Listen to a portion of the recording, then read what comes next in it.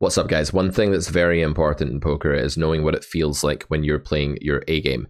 People use the term A game to describe kind of the best that they have in the tank, what it really feels like when you're in that flow state, when the decisions are coming to you very naturally, and you just feel like you're really in tune and understanding what's going on. The session I just played for you at 200 Zoom this morning, I was very much in that flow state. I'd had a couple of cups of coffee, I'd woken up nicely, and I was actually just playing my best poker. I was playing close to the optimal level of poker that I believe I'm capable of. So I want to show you what that looks like, what it sounds like as I talk about it, what it feels like, and really encourage you guys to have a think about what are the attributes of your own A game? What's the feeling just before your session? What kind of zone are you in? What kind of frame of mind are you in when you rock up to your session, when you're about to play A game? And contrast that to when you're going to play less well. What does it feel like when you're at the tables? What kinds of thoughts are you having? And what kinds of thought processes or mental states are you not having? Then in the next few sessions, actually ask yourself, what kind of level am I playing at right now? And could I do something to improve that, maybe by setting out and taking a break? Hope you love the content. If you do, please hit the like button and also check out carrotcorner.com for more of our stuff, and make sure that you do leave a comment if you have any questions or uncertainties about any of the spots in today's video. Hope you enjoy the footage. Let's get into this 200 Zoom session.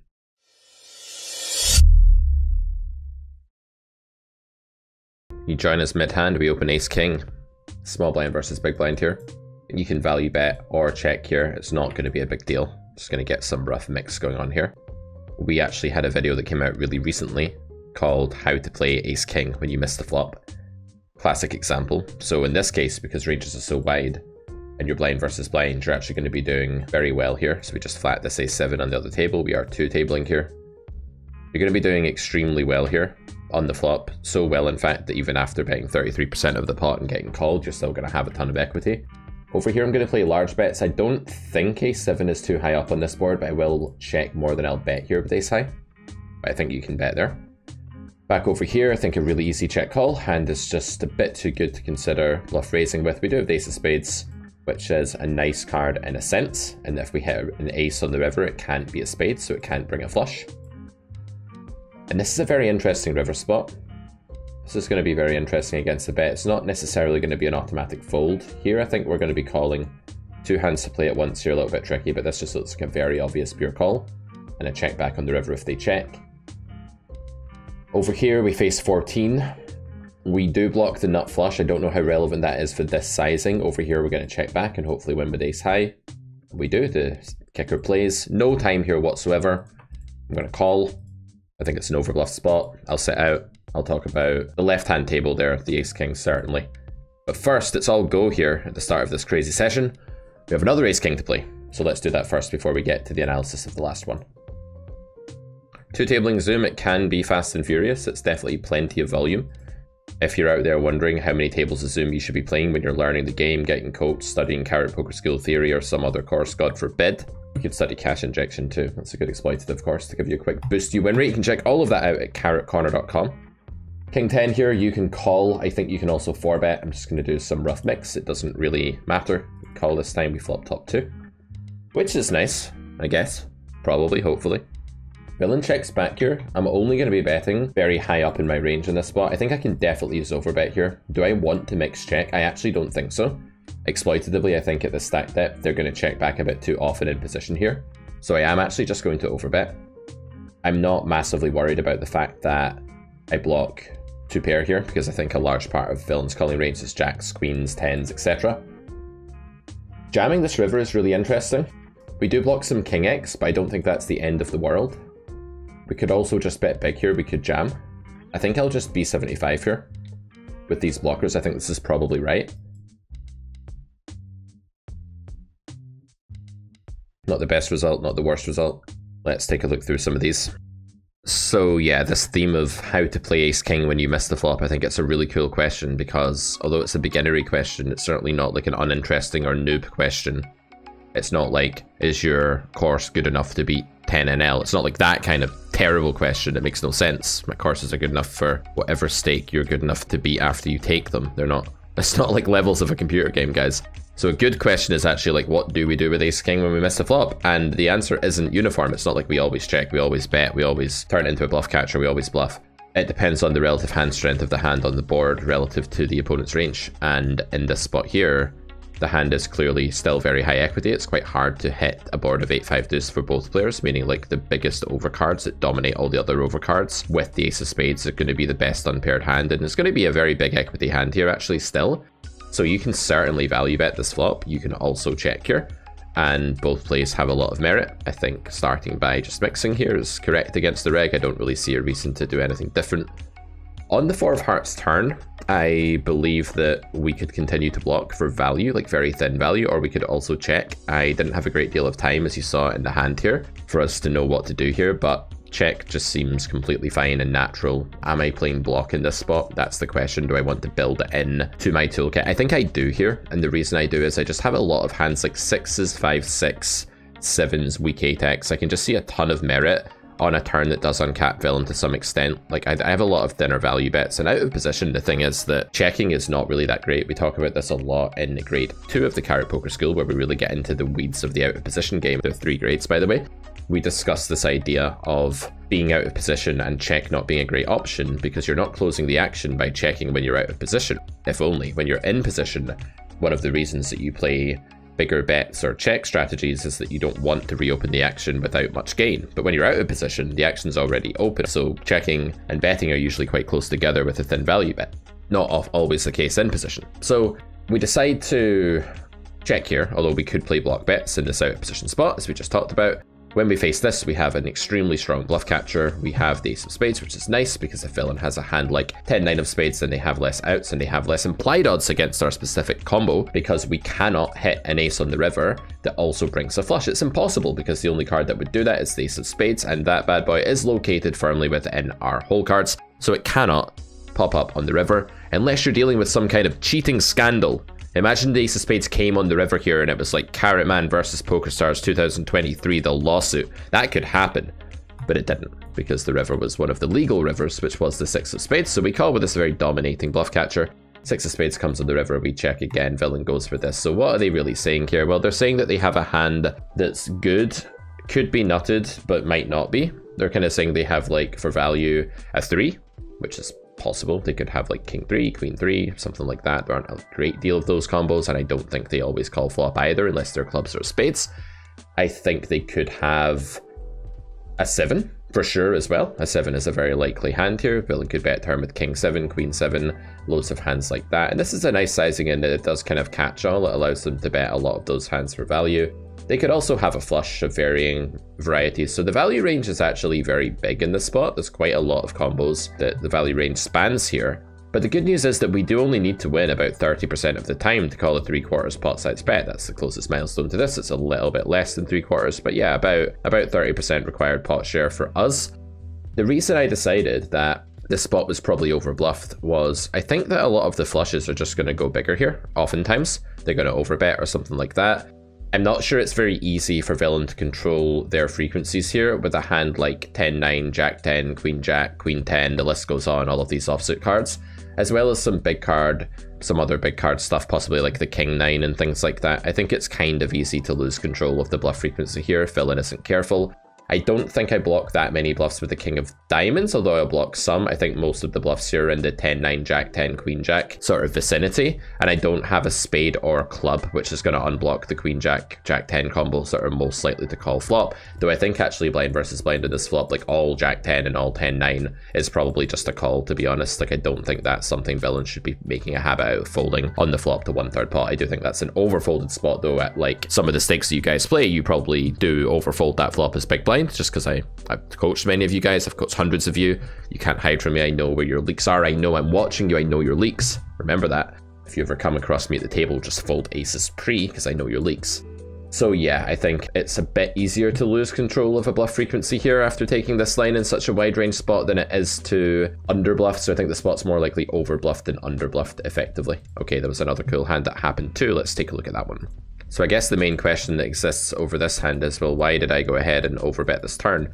And the idea is that when villain checks back deep here, I really expect there to be a lot of kind of capness going on. I don't think people are going to slow play the requisite slow plays here. I think they're going to very often have jacks, etc.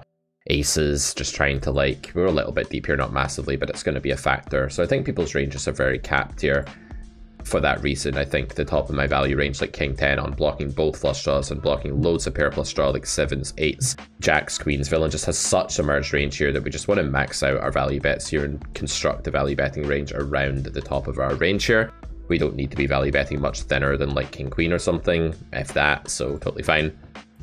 Then on the river, the reason I sized down a bit here was that, well, I figured while my range still has massive equity, if I go all in here, yes, I can run into like the random hand that beats me sometimes, like that slow played flop. I think it's unlikely that I don't have the best hand here, but it's not impossible. So I don't have like a 90% equity hand, probably like high 80s or something. And I am blocking some hands like 10-9 or king queen, ace queen that would like to ace king, sorry, that would like to bluff catch here at some frequency. So I figured I'd go smaller. I think there is an argument for jamming as well. I just think that when I start jamming, I expect too many real life villains to be concentrated around jacks, queens, 7s, 8s, stuff like that.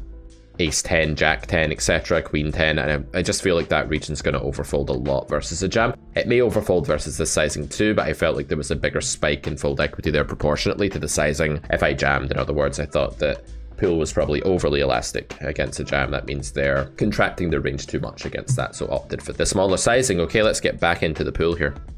Fours, I'm just going to mix a bit of fold with. It's not going to be a pure open. A7 in the hijack is going to be a pure open empty seat here, right? So I call it hijack. 8-8-7 with pocket fours on the left hand table. This is a spot where my range wants to usually check. I think I could build a little bit of bet, but I don't mind actually simplifying to like a range check strategy here. I think it's totally reasonable. And king jack 8 over here. Just going to deem this a range bet board. Bet quickly, get on with life. Not much to say. Over here in the 5 turn, I think you can play big bet or check usually. Do I want to build block in this spot? I don't think so. I think I'll just play big bet or check, and I will check fours. Back over here, this isn't like a totally unreasonable barrel. The 8 is obviously not great for range. We do have a tad of showdown value, and we do block some backdoors that call flop to fold turn, so I will check. And over here, pretty easy showdown. I don't see any reason to try to get value there. I think people do check a bit too much 10x on that river instead of just going for value, perhaps underestimating the condensedness of my range and not really understanding what that means. Here, I think we could ostensibly chop against something like ace 10 or something like that. The board is going to run 8-8 ace king jack against that, and we will chop. And obviously it's also quite an underfolded spot from a reg in my opinion overall. Like if we do go for a bet check bet bluff there, I think it gets through a little bit less often than it's supposed to. Like a reg is going to do a stellar job of bluffing all of the absolutely mandatory bluffs we say in Carrot Poker School. River blunder theorem is the theory that when you get to the river with a range that's stronger than that of your opponent and you have the bottom part of that you should bluff, and you'll be profitable bluffing there in theory. Not all bluffs are break even on the river in theory, just ones that happen in neutral to unfavorable worlds for your range. I roll a third here, 3-bet, and the rest call with ace-5. This certain ace-6 here I would roll a lot more 3-bet with. Ones like ace-2, ace-3 that just do way worse calling. Going to play small bets on 9-5-4, which means I can actually bet this hand if I want. Some boards I play big bets on, some I play small bets on. This is one I tend to play small bets on, so I bet this about 50% of the time. I don't really mind what I do. It's not a huge deal. I think people are far too concerned these days with protection as a concept. I think with ace-5 here, again, we should be in mixed territory. I don't know the player, so I'm a little suspicious that they could be somebody who's playing a bit too passively, and if that's the case, I think bet outperforms check here. We just get the denial right away. We can't value bet river here. Slight hesitation there on river, which is interesting, but just going for like a turn value bet and river check back there seems good. I would make that play every time I believe my opponent's potentially weaker, because it just makes it that bit more likely that their range is capped.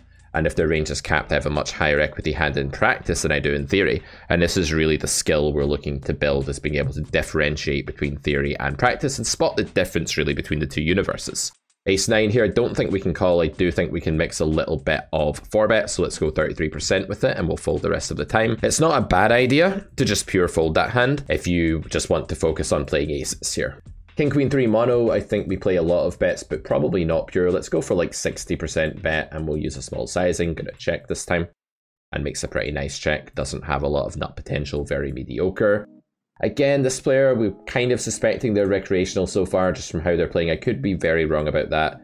But I'm going to go ahead and use the... Am I going to block or am I going to big bet? I think I'm just going to big bet here. I could also check again, it's totally fine. I just have a feeling they may be under protecting that checking range. King 10 here on 5-4 deuce. I think this one could ostensibly just be a pure check. I'm going to check it. I want to check very often here, maybe 75-80% range check here. And this hand seems like probably not one that ever gets into the bet category. Something like Jack 10 or whatever that gains more useful fold equity could. Just going to fold turn. Probe is a little bit overdone, but that's not a hand we can really do anything with there. That's why I prefer c-betting small on some of these boards with my real air region when I'm against an unknown weaker player, because they can overstab turn, and you don't really want to invite that when you have the bottom of your range if c-betting is a viable alternative. So if you like the way we do things at Carrot Corner, don't forget to check out our paid content, our structured syllabuses. When I say we, I really mean me. I'm kind of like the one-man machine at Carrot Corner. I do have lovely people that work for me and do a stellar job editing videos and things like that, but the courses are all by me so far. We may be bringing some other coaches into the mix at some point, but you can find the Carrot Poker School, the very big marathon course that I made on Poker Theory, as well as Cash Injection, a quick way to really boost your win rate at the tables by exploiting pool. You can get all of that at carrotcorner.com. Also, we have solved ranges on there too. So a very quick spot to go over here. This wasn't too exciting, but I do think the turn is relevant. I didn't manage to capture this one. I had the wrong table up. So we've edited it out, and I'm just going to go over it in the replayer instead. So Jack 10-3, going to be going ahead and using large bets here. I think Queens is ostensibly just a pure value bet. I don't think we'd be checking back ever here with this hand. So going for bet this time, B75 texture. I won't talk about that too much. This is all in my course. This is all standard theory. King turn, I think you can bet or check. I think Queens is definitely one of these hands that's super high EV still. I don't think it'll be a pure bet. I think I can check here. But I think a lot of people like pure check here and just treat the hand as too mediocre now. I think it's still a lot better than you would think. The open ender does go towards the value component of this hand, and there's some implied odds on an ace or 9 river, albeit it'll be 4 straight and not a ton. Ace queen is obviously heavily blocked by our hand, which is good. There's a lot of pair plus straight draw type hands here, pair plus flush draw hands continuing again in villain's range here. Notably though, this king is decreasing our equity, and no longer is our hand a mandatory value bet like it would be on a 3 or a 5 or something like that that's not a diamond. Okay, so the river is a 5, villain checks, we go for B75. I think this is a very normal sizing. Our bluffs here will come from like ace-6 suited that didn't bet turn. It will usually bet turn, but it might not. And then things like 4s or 6s may be able to be turned into a bluff on this node as well. Queen's pretty comfortable value betting down to about ace-jack here, something like that for the sizing. And if I think my opponent's super capped, what is it with these screen names, by the way, guys? Like, who is it that thinks that this is a good screen name? I mean, what kind of mentality do you have to think this is a good screen name? No matter how you interpret the screen name, it's pretty bad either way. Anyway, let's continue. So we go for the B75 here, villain folds, and yeah, let's get back into the action. Against cutoff, I can play a little bit of flat. I think this hand is just going to 3-bet though. I could be wrong. Against 2.2, well, I'm just going to start making this 9 against 2.2. I think it's better. Just because my range is a little bit linear. It's got quite a lot of mergy hands in there that are thin value denial raises, so you don't want to make it massive like you do in the big blind here. 9-8, I actually don't care whether I open or not. I can mix this and hijack. It's super break even. Our friend here comes along again, confirming their identity as a recreational player for now. Provisional identity assigned. I'm going to just fold to the squeeze with 9-8. It's a sort of holding that does very badly on certain boards where it makes a straight. I'll leave you to solve that riddle and figure out why. Tell me in the comments why 9-8 is a particularly horrible suited connector. Let me know, especially in a squeeze pot. Why is that? Bonus points for anyone that can tell me the answer. Okay, pocket 6 is just going to be mostly call here. You can do a little bit of raise actually. You can definitely build some donk bets on 4-3 deuce. Let's do that. Let's say range can donk about 40%, hand about 55-60, something like that. Gonna check this time, but unknown to villain, we are building donk bets there. Going to be playing B75 on this turn, so obviously just checking 6s pure. And over here, we're going to go ahead and just call the 4-3 in the big blind, check the flop, see what develops. Check the river here, still with a little bit of showdown against the wide button range. Very interesting that they don't consider value betting the ace on the river there. I mean, maybe that's theoretically correct against someone that's slow playing enough rivers. I would think against pool, and maybe even against me, that might not be the case. So open aces here.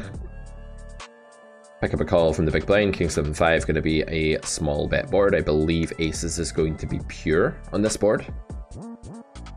There's some hands you can check here that don't look like checks. They're more like king 10, king jack, king queen. Aces unblocking the king being a little bit too strong is just going to be a c bet. If we get raised, we'll call. I'm not going to build any 3-bets against this in position on king 7-5. I think it's really unnecessary. There are spots I build 3-bets on the flop, but they're not this one. I'm just going to call in like a couple of seconds here, just taking my time, balancing my timing. Going to call. Really horrific turn for range in a sense, because 9-8 gets there, 4-3 gets there. A 6 hits the pair and may stop bluffing, although they may keep sort of denial bluffing here. It's possible. And the other bluffs that villain can have are things like 10-9 backdoor, Ace-4 backdoor. This turn connects with villain's range extremely hard. I don't actually hate folding turn here to a very big bet, especially pot, and the reason I'm actually going to fold here is that I now have a bluff catcher, and not a very good one, because I also block stuff like Ace-8 of hearts and clubs that might raise flop and bluff turn. So if anything, I block bluffs here. I block no value whatsoever. I have a bluff catcher for sure, meaning I don't beat any value bets, and I think pot could easily be a weaker player. And a weaker player is really under bluffing this node. A reg might be under bluffing this node, but a weaker player is really under bluffing that node, so I love the turn fold there. Very, very big fan. This is a hand a lot of you are going to get wrong. I actually think this is a mandatory turn lead in practice, and the reason I think that is that when villain opens hijack here and we call in the big blind, we end up in this sort of spot where our hand is very trashy. Like, our showdown value here is actually nothing, because if we check river, villain is going to bet, and our EV will be reduced to 0 because they'll have value bets, they'll have bluffs, and we won't be able to call profitably. We'll maybe be able to call if we want, but it's not going to be doing very well. Be close to break even, basically. Therefore, we can deem our hand effectively worthless on a check-check node unless we hit the river.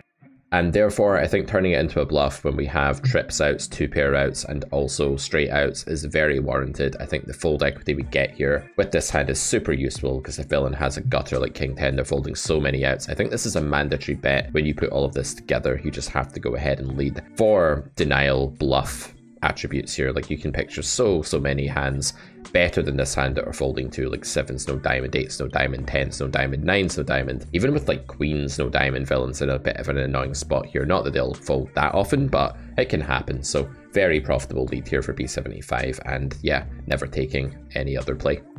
A couple of hands that may develop into something here. Got king queen on one table, jack 10 on the other.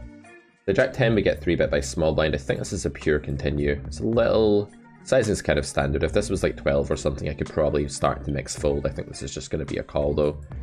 Flop a flush drawn, 2 overs over here with king queen, and we're going to set out next hand. This is very sensible. We're obviously folding to this 3-bet, but we don't want to play 2 hands at the same time. We're just decreasing our EV. Let's focus fully on this interesting pot that's brewing here.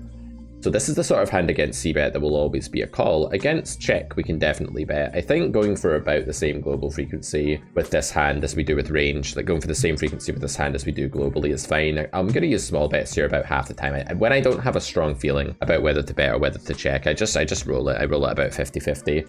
I really don't care here whether I check or whether I bet. A competent player is going to be check raising, applying enough pressure there that I'm not like better off betting than I am checking, or at least that's not obvious to me. They check again. I think a mandatory value bet now. I think B75 is the... Or do I just use small bets, actually? I think I use small bets in this spot. The range I'm betting here is not very flush heavy at all. After I check back flop, yeah, I think I just go small here, actually. And I'm meant to make up for this in theory by getting raised a lot. So I do get check raised here at a decent frequency. If villain does check call and we get a brick river, I can always go ahead and... Or non-diamond river, I should say. I can always go ahead and overbet at that point. But for now, I'm just going to use this sizing. If they raise, it gets super interesting, right? So yeah, I'm capable of having that hand there. That's an important thing. A lot of people aren't. It's the way that our range should want to play the spot. So there's actually no reason to big bet that spot. We should get raised a lot by some value hands that we beat and some bluffs that we beat as well. Semi-bluffs that we beat. So we don't need to rely as heavily on pot building when we're meant to get raised at a fair frequency. I know that may look counterintuitive to some to bet that size on the turn, but it is theoretically justified, and I'm not going to deviate against that. A kind of unknown reggy looking player. I love it when they don't lead this board. This board is this is the worst flop possible, I believe, of all the flops in the game tree. Maybe 4-5-6 is worse, but no, I think 7-6-5 is at least the second worst possible flop in this situation. So I am actually just going to go ahead and check back range and go from there. I wonder if this could be one of my bluff raises if villain leads here. It doesn't block spades, so possibly not. I'm just wondering against 2 bigs whether... This is very close, actually. This is very close. I don't want to overfold this spot. I have hands like ace deuce that like clearly fold here, but then I have a lot of better hands too. I think I can fold this one because so many of my hands are straight draws and better here, and I don't have a spade. If I had a spade though, I'd mix call and raise on this node. With no spade, I think I can fold. That's my best guess. Sometimes in game you just got to do your best guess at solving a spot. If you like these live play formats, do smash the like button, by the way, guys. Let us know that you like this format. It's one I really enjoy making, so I'm super happy to make loads more of these. I just enjoy sitting here with my coffee playing poker. Sometimes being able to play poker in the life of a coach is really refreshing and fun. Jack 9, not going to be able to call three-way here, even though these are two weaker players. I think this is a bit too light. I think it's just too much of a dominated hand that really struggles to win big pots, even when it connects quite hard. So not really interested. Pocket snowmans, we do like the snowmans. We're a fan of the snowmans on this channel. We're going to go ahead and open them for the purposes of True EV. True EV for snowmen. I'm going to play a few more spots here, guys, and then we're going to be wrapping up for today. Hope you've enjoyed the video. If you have any questions about any of the hands as well, you know, you can let us know. A couple of hands going on here. You can let us know in the comments and we'll get back to you. I'm going to cold 4-bet here with the ace king. I think going up to, let me see here, probably like 20.8 is sufficient. I don't think you need to go particularly large in this spot. And I'm going to set out next hand here just in case this other one develops into something. I almost timed out the ace king suited. That would have been a mistake. An embarrassing one at that. And what I'm really trying to do when I'm playing a session of 200 Zoom is ignore the results entirely. This is such a high variance game with such minimal win rate against like the regs in the pool. The regs are pretty solid, so I think my win rate in this game is not going to be massive, although it will depend on how many weaker players are in the pool. If there are, you know, 33% or 40% of the pool are weaker players, I'm going to have a big win rate. If it's only 20% of the pool, I'll have a smaller one. So the number of blue tags that are kicking around here is really important for win rate. But given that win rate is quite low and variance is quite high, it's very important to just have a long-term ethos about a game like this if you're going to play it. That means that over 50k hands or even 100k hands, you might be miles away from your true win rate. It's a very high standard deviation game and you have to bear that in mind. Gonna roll a bit of 3-bet here in this spot. Oops, you don't have up to 42 though, right? That would be a little bit overkill, so let's go. Let's go to 12. Got him. All the 3-bets are working today. That's a sign of you running good. When your 3-bets are getting through, you know you're running good, right? When you get 4-bet every single time you 3-bet bluff, that's when you know you're running bad. There's so many subtle ways that you can run good and bad, and you can run good and bad over like a very large sample as well. I want one more really eventful fun spot for you guys, and then we are going to wrap this one up for today. Don't forget to check out carrotcorner.com for all of our paid content, our courses, all of that. And of course, why not subscribe to this YouTube channel so you can continue to browse through all of our free content on YouTube. King 8, I'm going to always open, and that's because we have a weaker player, one of the aforementioned people that boosts our win rate in this pool.